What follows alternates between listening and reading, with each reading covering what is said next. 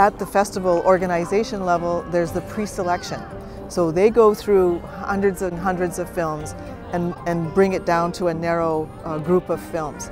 So when you're on a jury, you're seeing the best films. So it's really a privileged position, and that's why it's a lot of work, but it's also really pleasurable.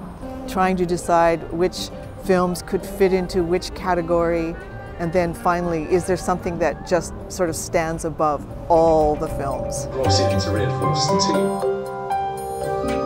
Nire lehenengo esperientzia da mundu hontan, da espero nebasan, ohizko dokumentalak kontatzen dutenak, edo gesta moduko bat, edo ez, baino topatu ditugu fikzio asko, eta gero irudita soinu aldetik, zenbait pieza oso interesgarri ekoizpen mailan aldetik, eta musika aldetik. Osea, badago hainbat pieza, ez daukana narraziorik, dana sentsazio transmisio badala. Horrek behiten du zailagoa lana, konparatzioak egiteko oso zailak dira. Dokumentaren artean oso horreza izango litzateke, baina olako baridadearekin zaila egiten da. Baina generalean nivela da oso altua, oso altua. Strong, brave, the guy was good quality.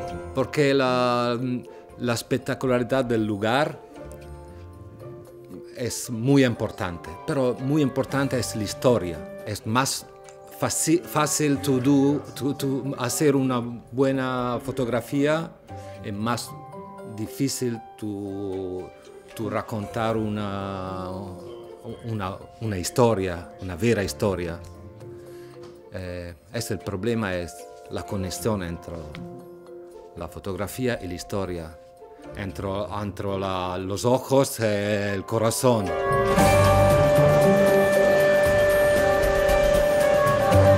I'm actually astonished at how this festival is taking a place in the world of mountain film festivals, a really important place. And I can say that with confidence because I've been to dozens of film festivals, and this I can feel there's a real energy here. The programming is excellent. I knew that even from the first time I was here, because the directors know their stuff. They're from this world, and they know, they have integrity, so they program well.